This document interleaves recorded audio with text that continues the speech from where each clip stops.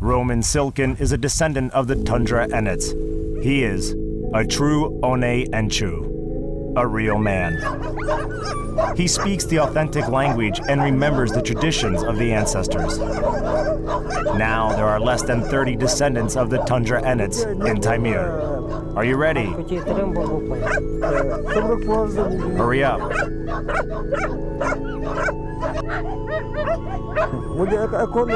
Check that we have taken everything we need. The lasso and the harness, so that we don't have to look for them later. And don't forget the gun. Do you hear me? Don't forget the gun. Listening to the father and his son having a conversation, it's not easy to tell that they speak different languages, yet they do. And it's not because of the generation gap. There's a different reason. I have 4 sons. Ivan is the eldest. There are also Kostya and Maxim. Ivan went to school only for 1 year. Maxim for 7 years. And Kostya for 9 years. Another son is still a schoolboy. My wife lives with him in the city. She's in Enets, not Enets. And she raised the children her own way while I was looking after the reindeer here.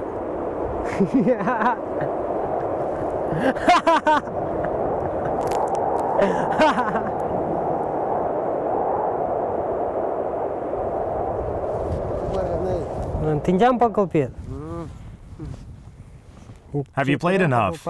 I'll be finished soon. All right, let me show you how to make a proper lasso. Watch and learn. First, you throw one rope over, then the second one, and pull it. Pull it harder so that the lasso gets stronger. That's it, like this. Don't hurry. The children of Roman communicate with each other in the Nenets language. It differs from the language of their father in a similar way that German differs from Dutch. That's why misunderstandings happen all the time. For example, the lasso, an indispensable tool for any reindeer herdsman, is Tinzian in Nenets and Chedi in the Yenets language. Today it is impossible to find out the origin of these words. But no matter how they call it, every family has their own signature style of making a lasso. You have to weave it carefully so that the ropes are tightly bound together. Do you see? That's how my father taught me to do it. Here, touch it. When you grow up, you'll learn how to do it, and you will also learn to catch reindeer. Let's go, I'll show you how to throw a lasso.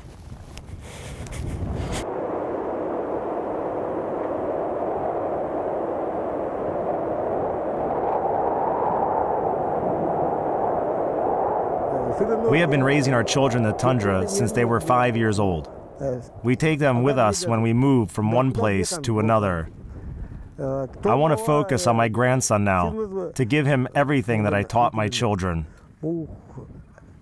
But most importantly, to teach him the language. Tell him the old legends. Show him the sacred mountain where the Enets were hiding away from the flood. Now we are like a small river mixing with ocean waters.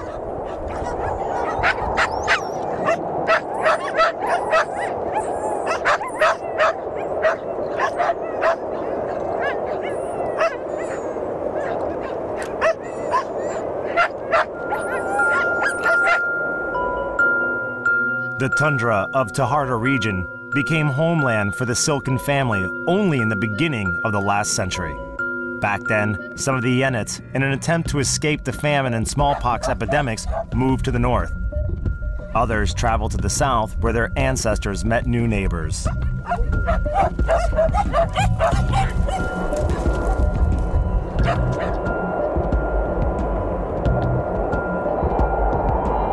The first disturbing results of the forced migration of the Yenets were registered in 1930 by Soviet ethnographers.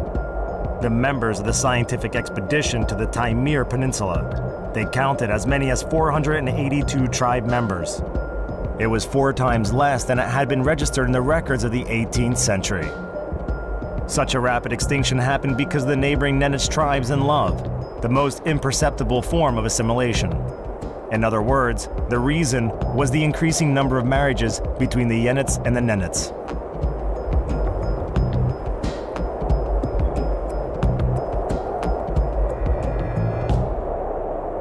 First, the Enets started to forget their traditional winter outfit. For example, this overcoat called sakui. While the winter isn't over, this is to be put on when it's cold. Shall I put it on? The fur horn made from the reindeer tail no longer tops the hood of this overcoat. From ancient times, it used to be a distinctive embellishment of the Enets. It symbolized a man's virility and served as a protective charm in extremely cold weather. This is used when the temperature is around -70. At -60, you can sleep outside in it. Unfortunately, Roman doesn't have a traditional overcoat. All the Enets clothing was gradually replaced with the clothes of the ancestors of his Enets wife. Thus, the tradition of the Yenisei people is coming to an end.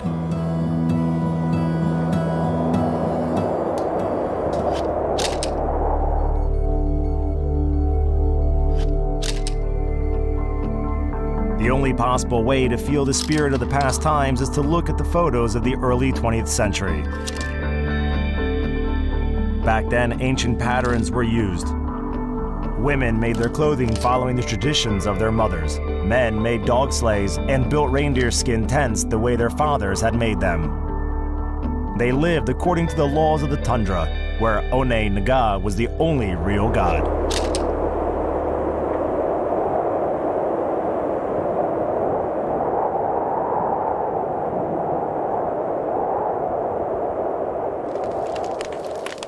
In the summer, the descendants of the Yenisei move around the tundra with their reindeer skin tents.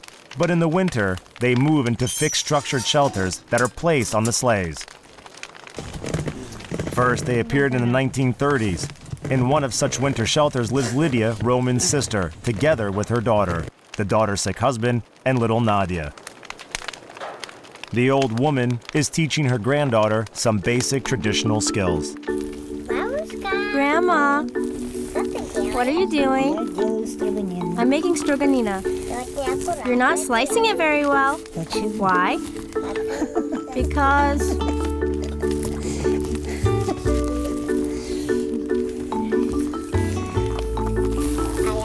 I can't do it that way. Well, then watch me.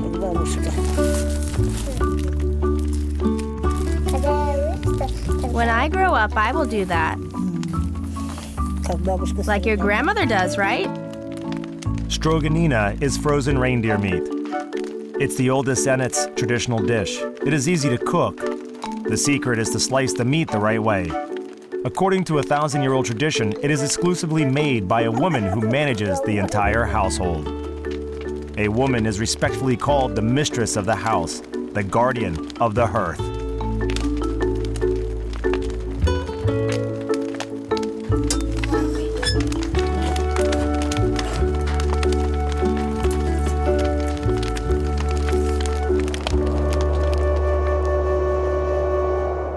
Like it has been done for centuries, the food reserves are kept outside on the sleighs. This is a natural and very reliable fridge.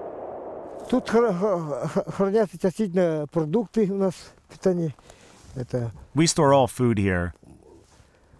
Tea, sugar, everything actually. In the summer, we have to buy a lot because we cannot get to the village in the winter.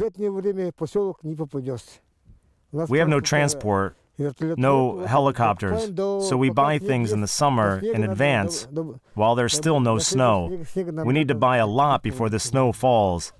Flour, sugar, tea, the essentials, and some butter maybe. We wrap butter in reindeer skin so that it doesn't melt.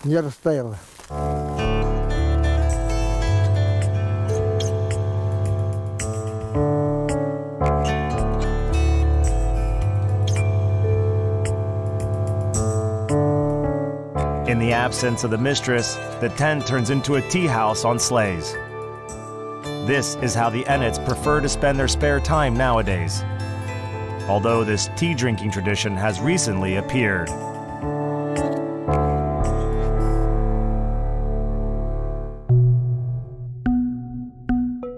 In the 1930s, the Soviets introduced the program for the Far North Development.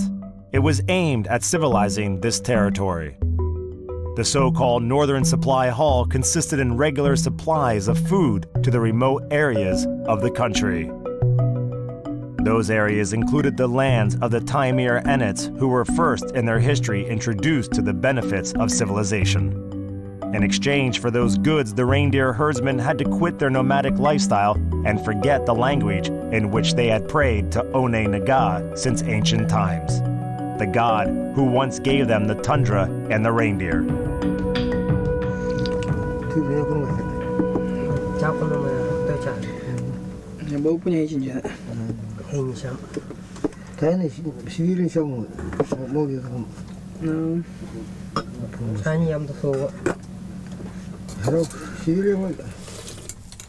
The nomads didn't make use of the gifts of the mainland, but they did lose their language. Probably the only one who's continuing to speak the forgotten language of the ancestors is the elder Silken.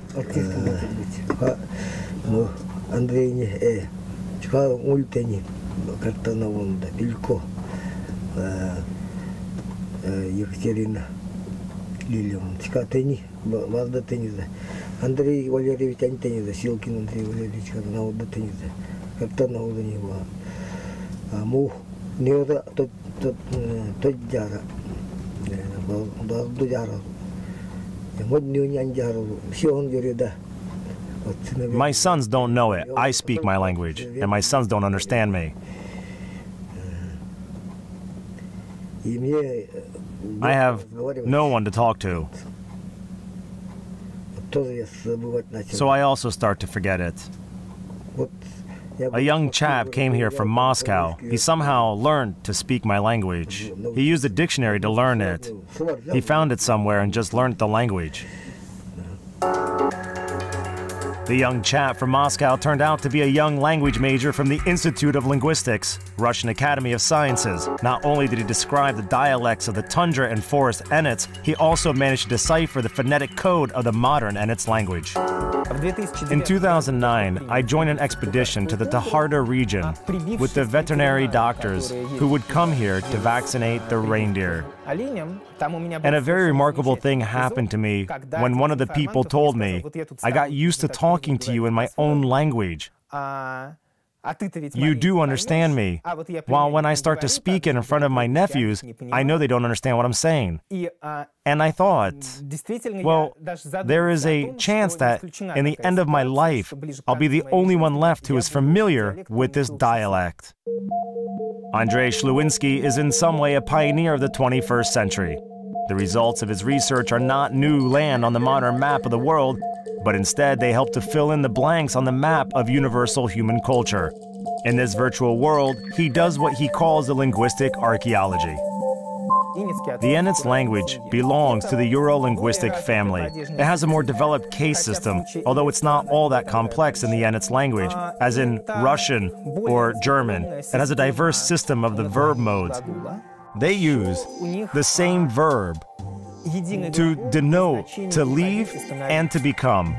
For example, I became old, which literally means I was old when I left. I think it's beautiful. I really like it. In fact, a language survey can reveal much more about the history of the Enets than archaeological excavations. According to the results of the linguistic research, the modern Enets language developed in several stages. The traces of the oldest language were found in the eastern Sayan Mountains, where a single proto-language had existed up until the 1st century BC. At the same time, the indigenous population of the Sayan Mountains, pressurized by the tribes from the south, were forced to leave the area and move up the Yenisei River. That's how the history of the Samoyed languages started, when a single people with a single language spread along the banks of the great Siberian River. That's how the Selkups, the Enets, the Naganosans, and the Enets emerged. People of the Yenisei River sharing the same family of languages which became their symbolic tree of life. There is a certain paradox to the fact that primarily popular languages are studied. Even among so-called exotic or rare languages, the priority is given to those which are spoken by bigger populations. The smallest ones are researched last. On the other hand, from the point of view of urgency, rare languages should be given priority. By contrast with the majority of popular languages, Enets was an oral language. There were no manuals or grammar books published, and most importantly, it was spoken less and less. We listen to the stories of various people and write them down with transcription signs. These signs denote the sounds of the language. So we can literally hear the words when we read such records. Scientists have designed the specialized software to make transcription automatically. Here, just have a look.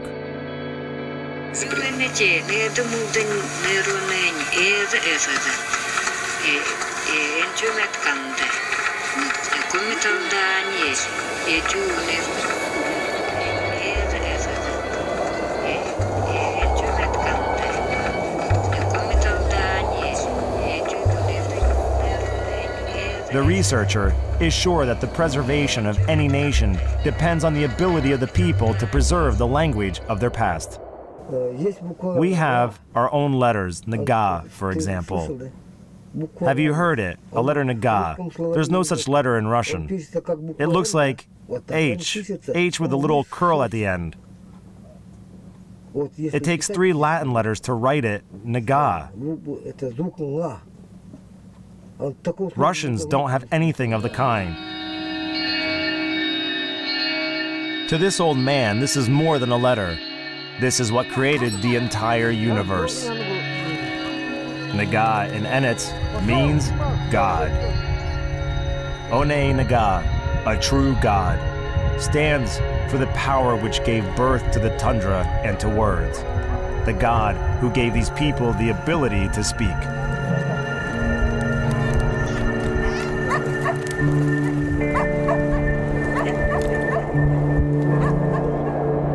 It has happened that this language has become the key and the only treasure of this small group of people who are gradually dissolving into the tundra. Roman likes to tell his grandson about his ancestors in the evenings. He calls his grandson Deli, which means a small white stone. We have a sacred place on the other side of the tundra. It is called Kaganaga, which means the Ridge of God. Long ago, God Naga created the first people on earth, but soon they forgot about him.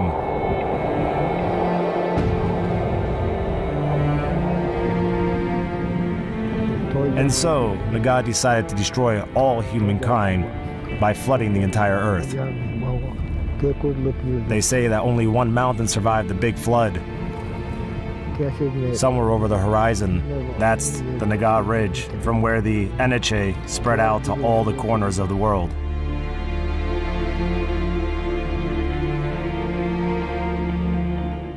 The past and the future easily and naturally interweave in the language of the forgotten ancestors. There's only one question. Is there a place for this language in the future? And what the world will lose if it sinks into oblivion with all its gods and legends.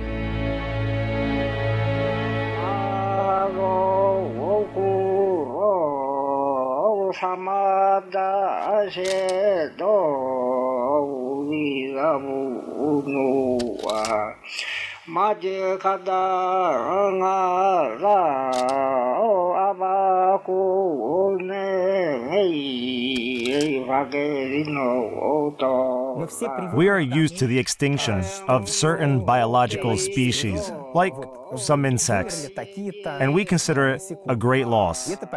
While those insects don't mean much to us, I won't argue with the fact that it is a loss, but what we have here is a similar process. When a small language becomes extinct, it is equally a great loss to the planet. In fact, the loss that is all the more tragic as it is a loss of a human species, of us, not insects.